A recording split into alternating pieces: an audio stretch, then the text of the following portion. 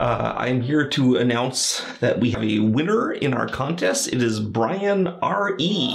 Congratulations, sir. I do note that your name sounds a lot like my old buddy Brian Reynolds. Not sure if you're him. If you are, hi. If you're not, hi just the same. You'll be getting your Cthulhu figure. I noted in passing that in the descriptions of which figure was the most awesome, a lot of you liked number 6. So number 6 is in fact the Cthulhu model that we're using for our hyperspace game, which is going to be out in stores later this year. The Pledge Manager may still be open for that if you're curious to see what it looks like and get your own ghostly floating Cthulhu, of which there's 2 actually in the box. So there's that.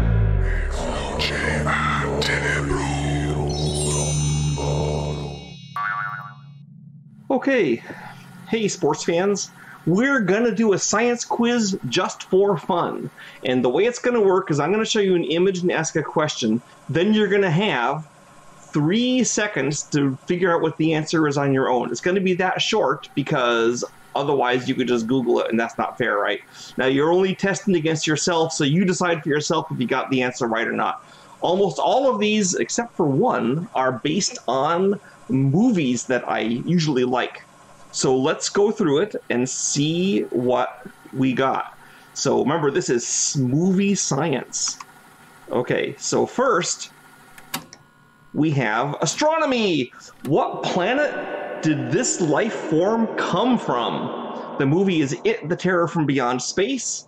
And if you ever seen this movie, you will say, huh, that's the exact same plot as Alien, because it is. So, there should be a countdown now. 3, 2, 1. It's from Mars. Next question. What planet did these life forms come from? This is not actually a movie, but man, I hope it gets to be one someday.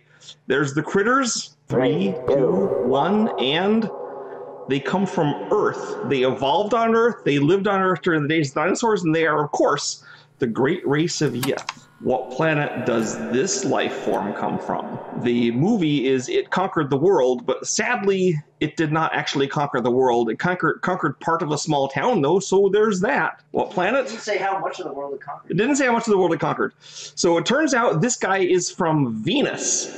And the reason he has that cucumber pointed head on top is because originally he didn't have that. He was just short low to the ground. And the leading lady laughed at him, so they added the thing on top to make him look scarier. But I'm not sure it totally worked as far as making him scary. I think he's pretty adorable. So there you go. Venus. Geography! Here is a newsreel photo of Mothra destroying New Kirk City. What nation is New Kirk City the capital of? And the answer is, as we all know, 3, 2, 1. Rosilica. And there's this flag. Apparently it's a combination of Russia and the United States to be the bad guy to oppress Mothra. Next geography. What nation is Count Dracula a citizen of? 3, 2, 1. The novel was written in 1897. Dracula's castle is in Austria-Hungary. He is a citizen of Austria-Hungary. If he'd made it to 1914, he could have been drafted to fight in the war. Well, maybe he's too old. Okay, geography. I love this movie. They redid it as Red Dragon, but the original Manhunter was fabulous. What city did this serial killer, who's called the Tooth Fairy, operate out of? It's a prequel to Silence of the Lambs, in a sense. Well, the book is. And the answer is that he is in St. Louis, the city I was born in, and that's why I thought that was cool. Biology. There's a movie from 1942 called The Mad Monster, and this character is an animal. What is the animal? 3, 2, 1. The scientist reports in the movie, he says, this is a complete genetic transference of man to wolf. So that is a 100% wolf. Conga, 1961. What animal is this? 3, 2, 1. I know what you're thinking, but you're not right. Well, maybe you are right if you thought it was a chimpanzee, because that's what this is. So not only is it a chimpanzee, but there is an awesome subplot in which the mad scientist he's keeping his lab assistant on tenterhooks, promising to marry her, then not marrying her, then promise to marry her, then eventually that there's murder and stuff. But anyway, that's Conga, the chimp. He originally is a chimp, then he's a guy in a gorilla suit, then he's this, which is a guy in like a different gorilla suit, but it's a chimp. Biology, humanoids from the deep, Roger Corman. What animal is this? I love this movie, of course, because not only does it have what amount to deep ones, but these are deep ones that are actually trying to have sex with women, because none of them evolved in this one, is because no females evolved. So, 3, 2, 1. Turns out that these are salmon. So I guess that means if you cut one open, the meat will be red and tasty. I don't know. Anyway, there it is. Salmon. Paleontology. Okay, so King Dinosaur is a movie I saw when I was 11. I was super excited to see it because it's on an alien planet. There's astronauts and there's dinosaurs. I was so excited. And this is before I knew that there was good and bad movies. There's only movies I liked with like cowboys or dinosaurs. And there's movies I didn't like because there was like kissing parts. Well, I was excited to see this, and then I learned for the first time that there was another differential movie besides Topic. There was good and bad, because I really hated this movie. And one of the reasons I hated it is that this dinosaur is described and I quote, "It is identical to the Tyrannosaurus Rex of ancient Earth. As an 11-year-old kid, I knew that was bogus, because that is not a Tyrannosaurus Rex." Another paleontology thing, this one I loved. So there's a movie called The Deadly Mantis, in which a giant prehistoric mantis comes to eat us all, which of course happens all the time. So this shows the evolutionary track that our ancestors followed. They show these three things: the tentacle thing, the dinosaur, and then the caveman, or maybe it's the mammoth, I don't know. The question is, what is the name of our ancestor in the leftmost image? I know that it looks like you can read it, but just bear with me. 3, 2, 1. It turns out that the leftmost image is claimed in the text to be a jellyfish. This despite the fact that the actual label says giant squid. I'm not sure if the author just didn't care, or the actor when he said it and they didn't bother to edit, but like, so anyway, now you know how we evolved. Jellyfish, or maybe a squid, dinosaur, man, that was the route. Okay, another paleontology. There is a pretty cool dinosaur movie from 1948 called Unknown Island, which has fabulous practical effects dinosaurs, which are a dude in a dinosaur costume, which is always great. This monster chases the heroes around all through the thing, and what is he? Well, of course, you can tell easily he is a giant sloth. He's really active and fast, though, for a sloth, and he's clearly carnivorous, so not all scientists realize that giant sloths were carnivorous. I just thought that would be an interesting point. History! Okay, when did the first all-out nuclear war happen? 3, 2, 1. It turns out we had it August 19th, 1966. Whew, glad those days are gone. When will the world be conquered by fire-breathing dragons? Which, by the way, one thing I didn't like about this movie was that they had this stupid thing where there was one male dragon and all the rest are females. No species could possibly function like that. It's ludicrous. When is the world going to be conquered by the dragons? 3, 2, 1. 2010.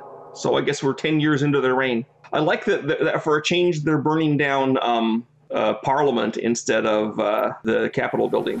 When did Earth first make contact with aliens? 3, 2, 1. This was not only a movie, but a TV show that I actually watched some episodes of. I think my favorite episode was when the human was trying to make the alien girl understand the Stooges. And so she's watching the Three Stooges on TV, and she kept saying things like, "These are terrible repairmen. I would never hire them." So that was pretty great. 1988, that's when the aliens came. Now you know. Unless you count the earlier ones, like It Conquered the World, 1956, stuff like that. But this is, everyone knew about these aliens, because look, they wear suits and ties. Chemistry! Here's 4 awesome mad scientists, which I recommend all these movies. A is The Invisible Man, starring Claude Rains, who you only see in the very last scene when he's dead. B is one of the best versions I know of Dr. Jekyll and Mr. Hyde by Frederick March. Same guy in those two pictures. Third, C, is The Brain That Wouldn't Die, which is really gory for a 60s movie. I really like this. This might be my favorite of the 4. And then D, which is, I said it was Frankenstein's daughter on the side. Oops, sorry about that. This is actually The Bride of Frankenstein, not Frankenstein's daughter. But the question is, which of these scientists used duocaine in his experiments? 3, 2, 1. It's a tropical drug that removes color from flesh. So of course it's the mad scientist. It's the mad scientist Dr. Griffin, Claude Rains in The Invisible Man, who used it a derivative of it to turn himself invisible. So there it is. Also, fun fact, of all the Universal monster characters, the Invisible Man killed more people than any other, except possibly Dracula, who's been around for hundreds of years. But you see him kill more guys on the screen. He actually wrecks a train and kills like 200 people. Just right there, there's 200 people. He kills like 30 cops. He's great. Okay, in Jurassic Park, in the book and the movie, the scientists put a special gene in the dinosaurs so the cells couldn't make their own lysine. This means the dinosaurs depended upon dietary lysine in order to survive. The idea being that if they escaped and started eating like people or dogs like they do in the movie, that eventually they would die out because they couldn't get lysine. So here's the question. What rare foodstuff contains dietary lysine? 3, 2, 1. Well, it turns out that every foodstuff that has amino acids, which is all meat, all vegetables, all fruit, all nuts, all grains, have lysine in them, because lysine is one of the building blocks of amino acids. So like you cannot, it's really hard to make a diet that doesn't have lysine. You have to feed them nothing but like salt and water.